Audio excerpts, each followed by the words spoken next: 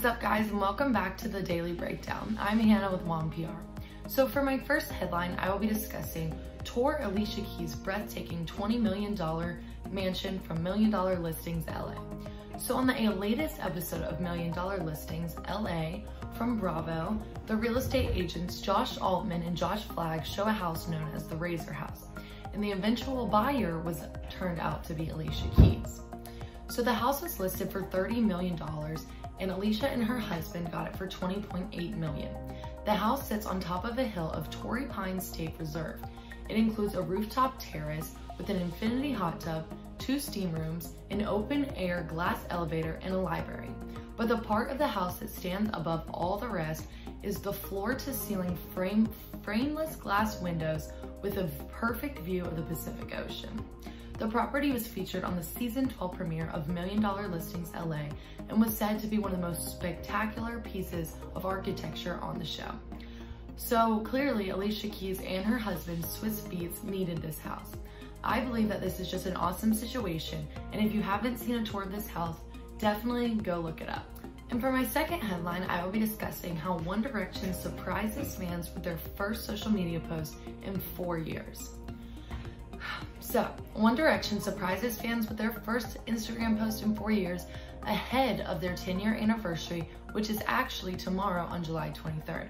That is when the band formed on the X Factor. The post read 10 years of One Direction with a reference to their song History. Since shared, the post has nearly 2.2 million likes, and us fans are curious about a possible reunion or release of a new album in the comments.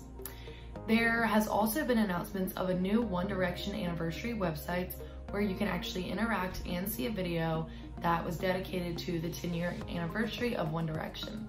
I do believe that this is definitely a stunt because recently One Direction also posted a TikTok singing together that got a lot of press, and I feel like they're just doing that again. They're posting to get us fans talking. I'm a big One Direction fan, if you cannot tell, so I feel like definitely the band members did this again to get the press, and hopefully they're cooking up a reunion in the future.